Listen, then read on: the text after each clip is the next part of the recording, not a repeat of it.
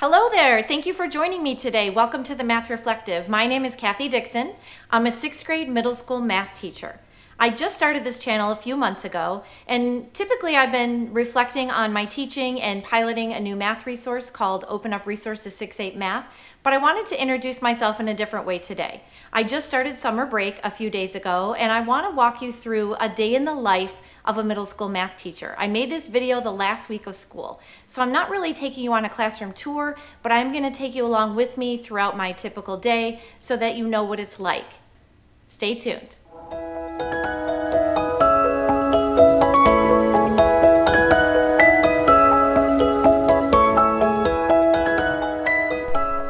We generally get the coffee prepped the night before, so all we have to do is add water. In this particular coffee maker, brews it in 3 minutes, which is great.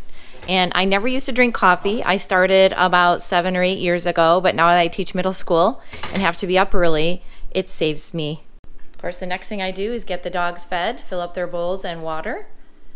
They're very social eaters, so they will not eat unless we're eating. They'll go all day without eating, so they like to eat when we eat.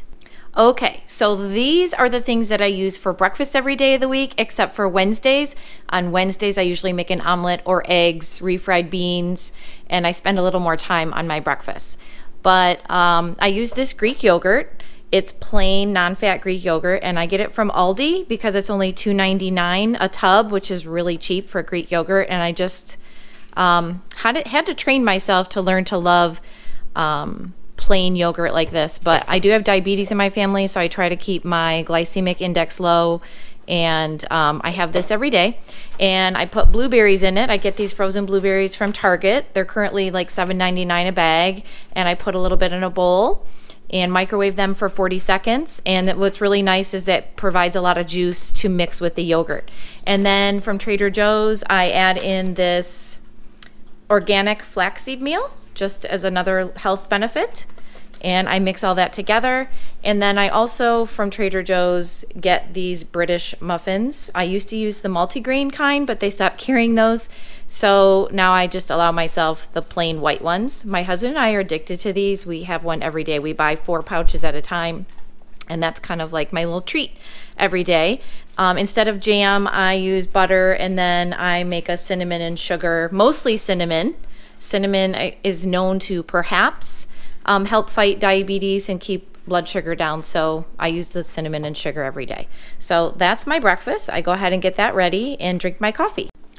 Another reason I love this Greek non-fat plain yogurt is the protein and calorie content and low sugar. So it's 100 calories for a 2/3 cup serving, and that's 17 grams of protein and only 7 grams of sugar.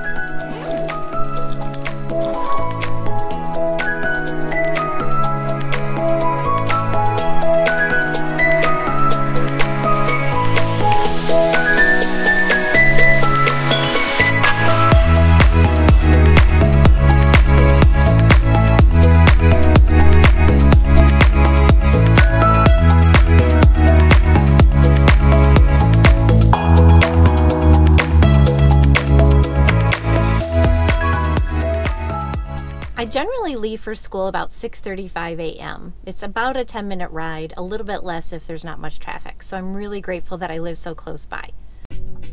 I'm at a stoplight. I generally listen to Caleb in the morning. I really do find it encouraging.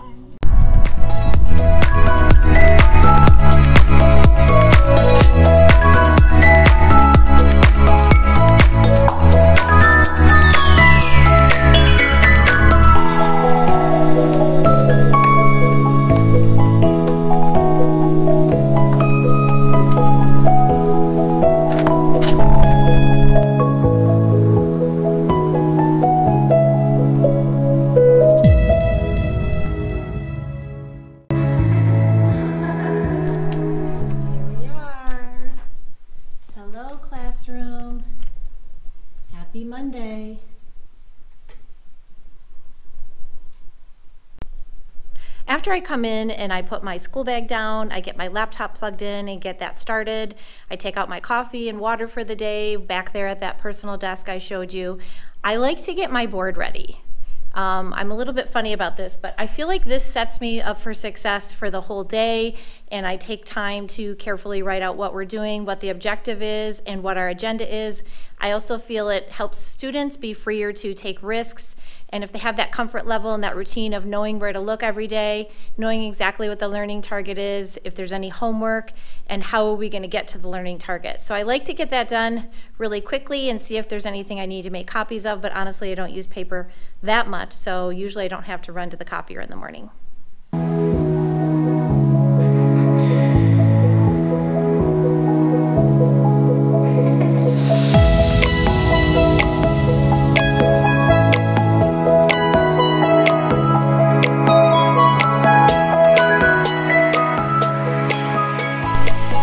So basically, I usually take my unit sequence with me if I can't remember the learning targets, but of course it's really close to the last day of school. So what my standard math, this is 2 periods a day, they're going to be finishing up an activity from Open Up Resources 6-8 Math. We're in the equations unit, which is unit 6.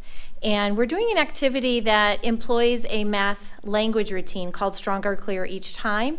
And it's really to help all students be more articulate and refine their thinking after having several conversations with peers. Because what we're finding is that, especially in math, students are not, they might know how to calculate problems well, but they don't always explain it in writing well or verbally explain it to each other. So we're working on an activity with this about equations, and it's about a genie's offer. You have 2 options to pick. Option 1, that you get $50,000. Option 2 was that you get 2 coins and every day they double. And they're supposed to be thinking about exponents. This is kind of our intro into exponents. So tomorrow we're going to be finishing that up, and we're actually using and experimenting with Desmos to do the Stronger, Clear Each Time routine. And I will have some more videos up pretty soon about those. And then as you can see, I have the agenda. We're going to recap what we did on Thursday with this, and then we're going to finish the genie's offer. For my 6th grade advanced students, and they're working on the 7th grade level of the Open Up Resources 6-8 Math, they're going to be taking an assessment tomorrow on equations and expressions. So their objective is to demonstrate mastery of equations and expressions, and then because it's the end of the week, I won't have anything else for them to do. I'll just have them read when they're done. So when they come in, they look at the board, they can write down if they have homework. Of course, with only a couple days till the grades close, I do want students to work on missing work if they have it. So now that the board's set for the day, I go and check email real quick and run to the bathroom one more time before the students walk in, and they walk in about 7:20. Around this part of my room, I used to have another blue table here, and the way that I used to teach was more a direct teaching method, and I had a document camera set up, and I'd often sit there and I would, take notes for like the first 20 minutes of our 40-minute periods. But I removed that table this year because I'm kind of a little bit trying to defront the room. I'm not getting flexible seating yet, but our district is piloting it next year with some of the teachers, and we did pass a referendum in our town, so we are all going to be getting new furniture in the next couple years. So I'm mostly using an iPad now to teach, and I project everything on the screen using AirPlay and Notability. So I often have students reflect their work up on the screen more than me, so I am really walking around the room a lot, and I don't really need to have a front of the room. But I do like to sit back at my desk in my plan time and things like that. Also, I wanted to show you this part of my room back here, or up here. This bulletin board, I have some women in STEM that have done important work in STEM up here, and I also use this as kind of like my set if I'm going to make a video for my YouTube channel at school. I have a stool that I've had since, gosh, I've been married 25 years now, and I have a stool that was from our first kitchen. So I have that stool here that I sit on usually for vlogging, and you can see I put the math reflective there, and I also have some decorative, these are actually ornaments, but I had gone on the Crochet Kids International website and bought some clothes, and it was 40% off, and I thought that these would look really good on my board. And what I put here is a bookshelf from home, because I like to have little pieces of home with me at school. Like this red lamp is my son's from his first bedroom, and he's now 22 years old. And you can see there's a picture of me kayaking. I'm from Michigan originally, and whenever I go back there, I go kayaking with my sister. And then I have 2 pieces of pottery that my students, my own children made as students here because they both attended this middle school. So it's very sentimental to me. And then of course a basket of calculators, because so many of my students forget calculators every day. It's terrible how much they forget their calculators. If you also notice, I have some Pi Day projects. These are keepers that students made me and spent a lot of time on, so I'd love to have those on display as well. You might be wondering about our dress code at our school. Our principal and assistant principal don't really give us a dress code. They trust us as professionals that we're going to dress appropriately. So generally I start out a little dressier at the beginning of the week, and as we head towards Friday, I'm definitely in denim by the end of the week, but it doesn't matter if we wanted to wear jeans. We're never talked to about that. We can wear, sweatshirts that are spirit wear for our school. Our math department has a lot of different math shirts over the years. Every year we kind of pick a theme. So, this is what I'm wearing today.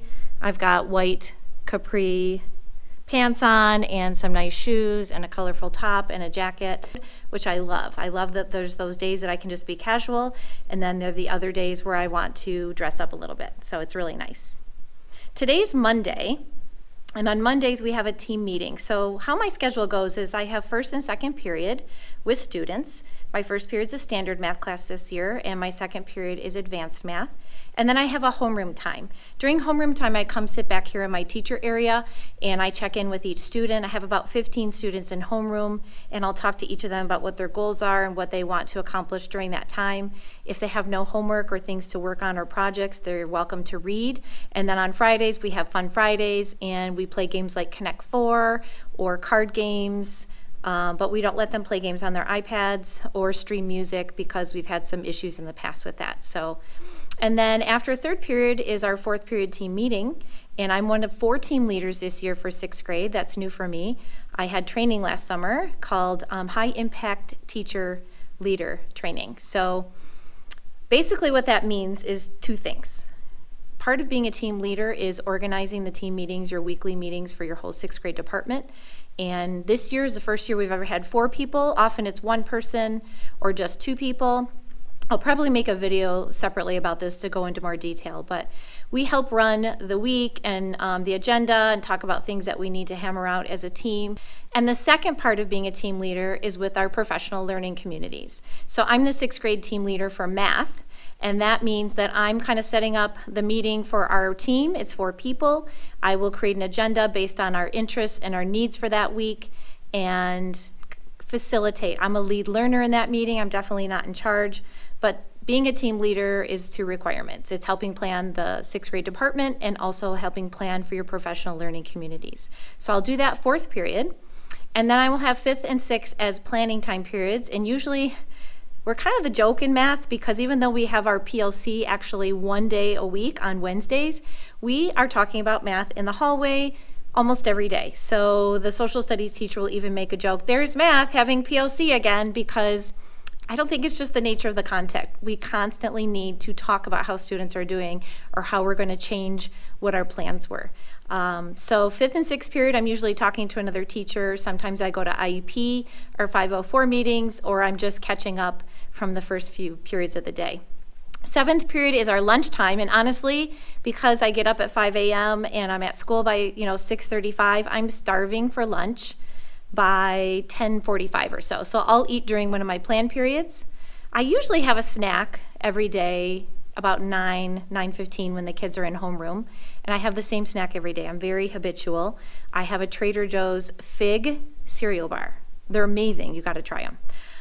So after lunch is when our 8th period comes in, and then I'll teach 8th, 9th, and 10th, another standard class, and then I'll end the day with 2 more advanced math classes. And then at 2:20 is the final dismissal bell, and students go off to the bus. Now in the fall, I coach cheer, so that's about an 8 to 9 week process, and I'll be busy every day then. And then during the rest of the school year, I'm a Title I math tutor on Mondays, and then for part of the year on Wednesdays as well. Okay, so it's 11:20. I just want to give you an example of what my desk looks like throughout the day. It just gets messier and messier. I brought my vlogging equipment today because I knew I wanted to record some things in my standard math class that we were doing. And then also, if you look at my desk over here, I have students who They made signs for me of the class cheers that we do. We do cheers for student leader every day, and my signs were looking pretty bad, so I had students drop those off today. And then I have some assessments from students who are making up assessments that I need to grade. Because like most of us, I usually get kind of a sugar or a chocolate craving right after lunch every day, and it's sometimes, I don't know, difficult to get through the day without it. So I always kind of keep a stash from Halloween or other things or Teacher Appreciation Week. I usually have some kind of little chocolate pieces or something that I can just throw in if I'm feeling that craving, which I'm trying not to do. It seems like teachers eat their way through the year. It starts about Halloween, and then we have parent-teacher conferences in November, and we're always treated by the parent-teacher organization to a fabulous dinner. On Mondays, somebody gets Panera leftovers that they're going to donate and brings it to our school. So on Tuesday mornings, there's usually bread and bagels to take home. And then we go on to the holidays, and then we have Valentine's. And I feel like as a teacher, the food's amazing. But like today even, we had such a huge spread. We had an egg dish, we had sausage, we had yogurt and granola and all kinds of things. So I definitely am looking forward to the summer where I'm not eating constantly and I'm able to exercise more, or should I say choosing to exercise more, because I could do it when I get home, but I'm often distracted and get caught up with other things. I do play tennis during the school year, and then I play about 3 times a week in the summer. That is definitely a passion of mine. I love playing tennis, and I just started that sport about 10 years ago, so it's never too late to try a new sport. Okay, honestly, I am so full that I don't think I'll eat again till dinner, but I did bring a lunch today, so I'm just gonna show you what's in my lunch bag. The same thing I make every day. I'm a creature of habit, and I have the same exact lunch every day.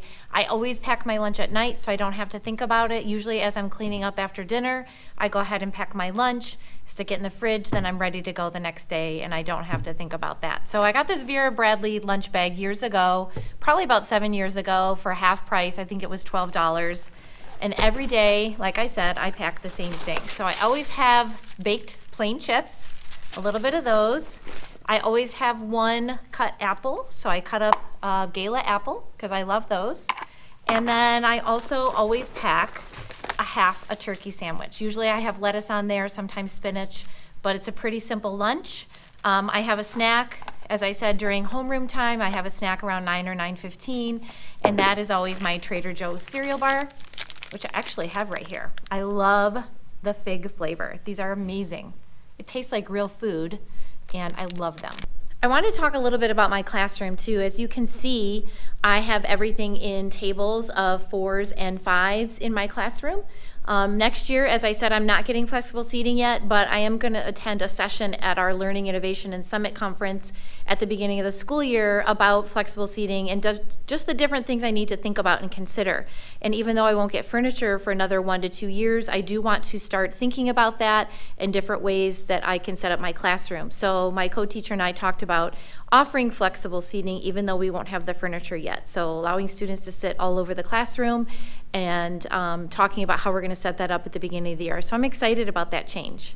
So at this point in the day, it's kind of like my quiet time. So I often turn out the lights in the room. It's kind of dark in here, but I like to feel a little bit of peaceful, and I've got the beautiful daylight outside and a pretty view out my window.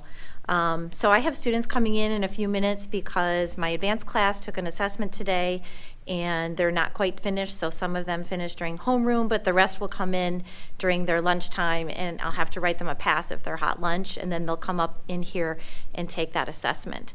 And I also met with my math team really quickly after our department team meeting, and we talked about what we're going to do the last 2 days of school, and then talked with my co-teaching partner because we're practicing doing a stronger, clearer each time math language routine with one of our lessons, and we're actually going to be speaking on it at our Learning and Innovation Summit in August. So we are just talking about some details about that. And so my break is almost over and students are coming in a few minutes.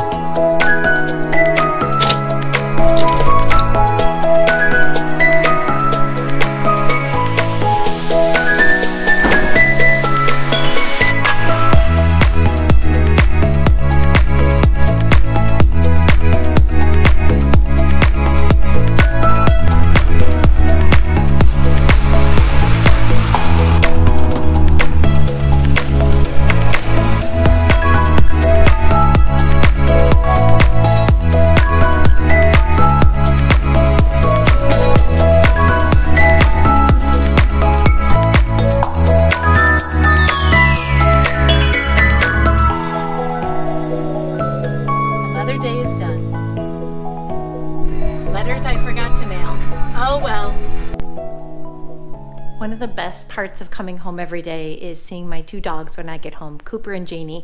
They'll be right at the door to greet me when I open it. Watch. Hello, Pops. Hello, Pops. Oh, it's good to see you.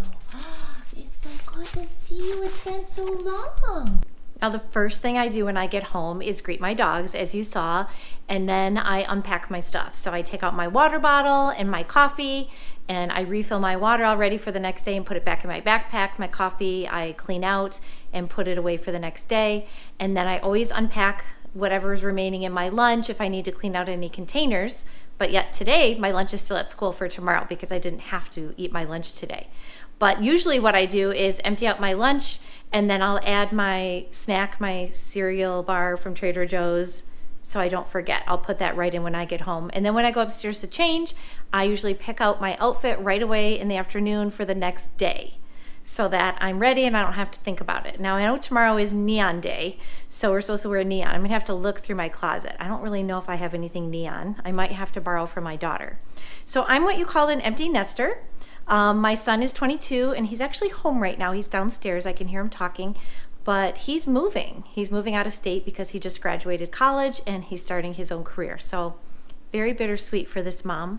I'm really excited that he's met his goals and he was able to get a job, but I'm so sad. So we're gonna be moving him in a few days on the weekend, next weekend. And then my daughter is at home for the summer. She just finished her freshman year in college. But she was actually in another state all weekend celebrating her cousin's graduation. I wasn't able to go because I'm still working, but she was able to go and celebrate with her cousins. So she's on her way back tonight. And so I will be cooking for 3 of us instead of 4 of us. And then usually during the school year now, because our because our children are grown up, it's usually just my husband and I. So I still haven't figured out what to do for dinner. I usually try to do a meal plan on Sundays. My husband and I talk about it. We plan a shopping list. We kind of divide that up from the 2 of us. And then I would already usually know what my dinner is going to be, but I have no idea right now. So I'm going to look in the freezer and decide. Okay, the next step in my afternoon usually is taking my dogs for a walk. They're waiting by the door here and they can't wait to get some attention. And they're often fussy and high maintenance between 4:30 and 6, kind of like young children. It's pretty funny.